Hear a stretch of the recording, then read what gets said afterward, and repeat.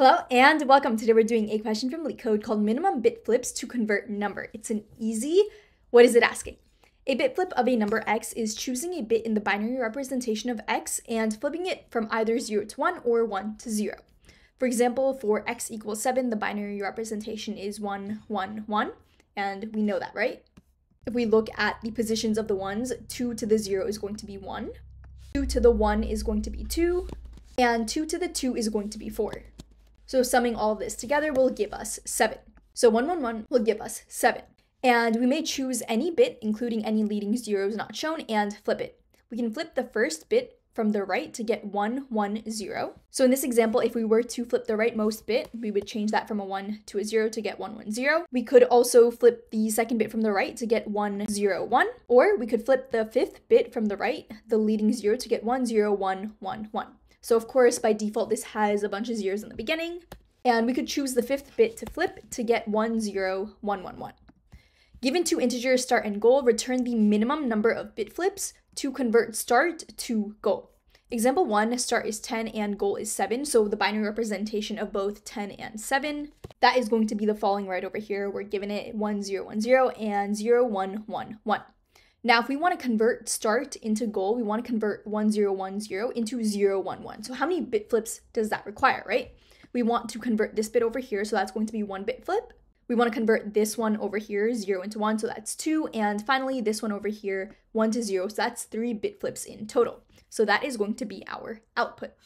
Example 2, we start with 3 and our goal is 4, so representing 3 and 4 in binary. 3 in binary is going to be 0, 0, 1, 1, and 4 is going to be 0, 1, 0, 0. So how many bits are differing here? That's going to be 3 again, right? This one over here, 1 to 0, then again 1 to 0, and then 0 to 1. So we output 3. So we're given a start and we want to determine how many bit flips are required to convert start into our goal. This is the same as just checking how many bits differ between start and goal. So what we could do is just iterate through the bits in both start and goal, see which bits are different, and add that to a running total sum of the number of flips required. So to code this up, what would that look like? We want to initialize our flips to be 0. Now we want to iterate through either goal or start. Is in binary, we can't loop through, we want to be shifting in order to get our next bit. So what that looks like is doing while goal or start, while they are not 0. We want to get the rightmost bit of both goal and start. So the goal bit will be achieved by doing goal, anding this with 1, and same with start. The start bit, the rightmost bit for start, is going to be start, anded with 1. Now what does and 1 do? This is the identity operation. Say for our example, we have start being 7 and our goal being 10. So these are the bitwise representations of 7 and 10. We want to get the rightmost bit for both start and goal. If we were to AND this number over here with a 1, what's going to happen, right? We're just going to get this rightmost bit because anything ANDed with 1 is going to be 1. So whatever we have in this position is what we're going to get. And since everything over here is 0, this is all going to 0 out. In order for an AND to be 1, both bits have to be 1. Now, since this is zeroed out, it doesn't matter what we have in here. This is always going to be 0 past this right bit. So our S bit is going to be 1. Now what about goal? ANDing goal with 1, we're going to get 0, 0, 0. And now we just want to see what we have in this place. It's going to be a 0 because 0 ANDed with 1 is going to be 0. So we have 0 for our G bit and 1 for our S bit. Now, since these are different, we know we need to do a flip. So if G bit does not equal our S bit, we're going to do flips plus equals 1. So far we had to make 1 flip. Now that we've gotten the rightmost bit, we want to right shift both goal and start. So goal is going to be right shifted by 1, and same for start. Start equals itself shifted by 1. And if this is new to you, all this means is we are shifting it to the right. So if start was 0, 1, 1, 1, we just shift it over by 1, cutting off that rightmost bit. So we get a new bit in our rightmost position. And same for goal, we just move it to the right and truncate it, so we get a new bit in our rightmost position. So going back in our while loop, we check while goal. This is true, it still is greater than 0. We find out our G bit and our S bit. So our G bit is going to be 1. We have a 1 in the rightmost bit, and our S bit is also going to be 1. Now they are equal to each other, so we don't need to increment flip. All we need to do is right shift again. So moving start down, and same for goal. We go back in our while loop, this is still true, we get our right bits. So over here, our S bit is 1 and our G bit is 0. So these are different, which means we need another flip. So flip is going to go up to 2. Now we right shift again. So goal is going to move down, and so will start. Going back in this while loop, we make a check while goal, this is true, it's still greater than 0. So even though start has zeroed out, we need one of them to be non-zero, so we can go in this while loop, which we can.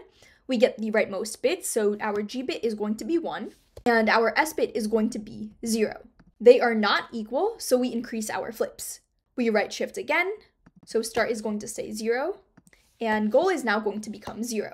So we can no longer go in this while loop, and all we want to do now is just return the flips. So we return flips. And if we remember what our original numbers were, right, there were 7 and 10, so in binary that would be 0, 1, 1, 1, and 1, 0, 1, 0. We can see that this is true, right? These bits differ over here, that first position. The second position is the same, so that's okay. Then there is a 1 here, but a 0 here, so that's our second flip. And then we have a third flip for this one over here, 0 to 1. So this is 3 flips. So let's go ahead and submit this, and it is accepted. Now, another way to solve this would be through the use of our binary operators. So going back to our truth table, right? We have the following truth table. We have an X bit and a Y bit. What are our operators? We have the OR and the XOR. So when are they going to be 1 and 0? Well, for an OR to be 1, either X or Y has to be a 1. So it's going to be 1 every single time unless both are 0. An AND is only going to be a 1 when both X and Y are 1, else it's going to be a 0. And an XOR will only be a 1 when the OR is a 1 and the AND is a 0. So over here, it's going to be a 1, and over here, it's going to be a 1. Essentially, it's only going to be a 1 when the bits of X and Y differ. So instead of checking whether or not they're equal, we can just use the XOR to add to our flips. So what we can do is while goal or start, we get our bits. And what we're going to do is just add 2 flips. So flips plus equals the XOR of G bit plus S bit. So G bit XORed with S bit. This is only going to be 1 if these 2 bits are different. So if they're not equal to each other, we add 1. Otherwise, we're going to be adding 0. So it could work like this. And if we were to submit this, this would also work. Or we could just XOR these 2 numbers from the get-go. So what we could do is have an XOR being start XORed with our goal.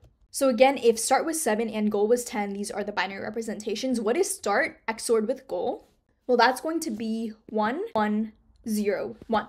Anytime the bits are different, we're going to have a 1. Anytime they are the same, it's going to be 0. So now what we can do is just loop through the XOR value.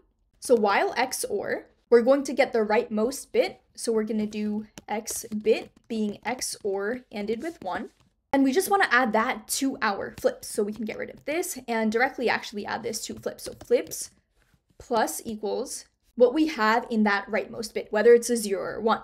And then all we need to do is right shift our XOR. So XOR right shift equal 1. So in this example, what would that look like? Our flips would be 0. Our XOR would be start XOR with goal. So 1, 1, 0, 1. While XOR this is true, we add to flips XOR ended with 1. So what is the rightmost bit here? That's a 1. So we're going to add that to flips. We right shift this down. We go back in this while loop, get the rightmost bit. It's a 0. So adding that to flips will keep it a 1. We right shift again. We come across a 1. So we add that to flips. Right shift. Go back in this while loop. The rightmost bit is a 1. So we add that to flips. And right shift again. And now we are 0. So we exit and we just return flips, which is 3.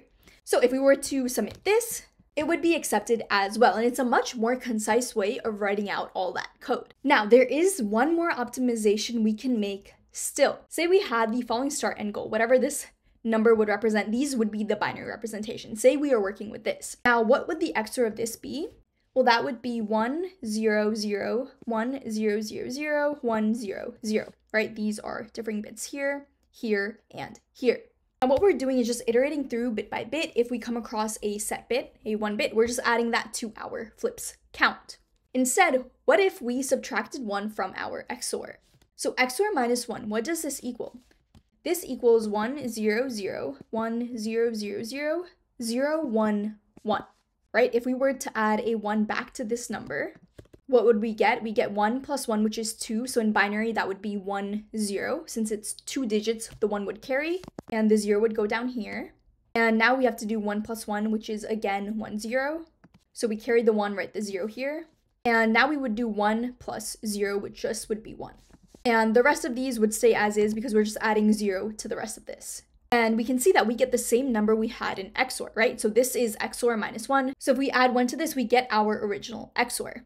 XOR minus 1, all it did was reverse these 3 bits over here. So if we add 1 to it, it carries through and gets us our original XOR. Now, if you notice, once we did XOR minus 1, what happened?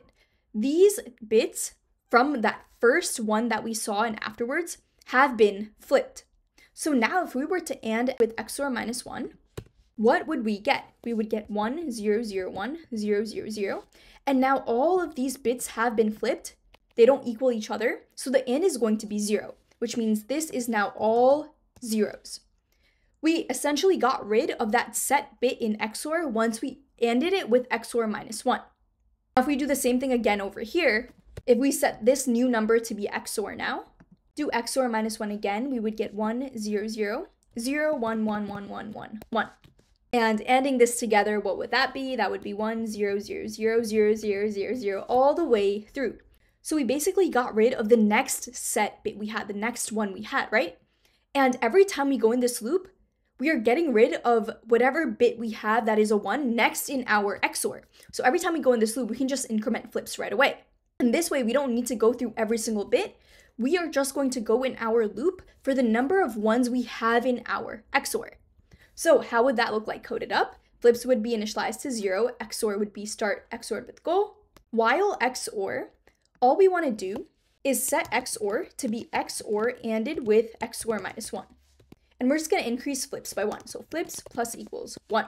And that's it. We would just have to return flips in the end, right? So the first time we run this, say this was our start, this was our goal, we had this XOR. We set XOR to be XOR ANDed with XOR minus 1. So this would be our new XOR. We increase flips by 1, so that would go to 1. We just got rid of this 1 bit we had in XOR, where the bits in our original start and goal were differing. So we know we have 1 flip we need to do. Now we go back in this while loop. This is our new XOR. We set XOR to be XOR ANDed with XOR minus 1. So this is going to be our new XOR over here. We increase flips again. So this is going to go to 2. We go back in this while loop. This is still true. It's not 0. So we're going to do the same thing again. What is XOR minus 1? That is going to be 0, 1, 1, 1, 1, 1, 1, 1.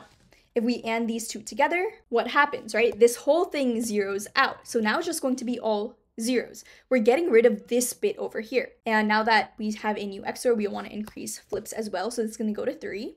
And we go back in this while loop, but we can't anymore. Our new XOR is all 0. So we just return flips. And we didn't have to go in this loop for the number of bits that we had. We only went in this loop 3 times for all the set bits that we had in our XOR. So let's go ahead and submit this. And it is accepted as well. So we just went ahead and solved minimum bit flips to convert number in multiple ways. If you have any questions with any of our approaches, comment down below, I'll answer all of them. If this video was helpful, like, comment, share, and subscribe. It really supports the channel. And as always, I will see you in the next one.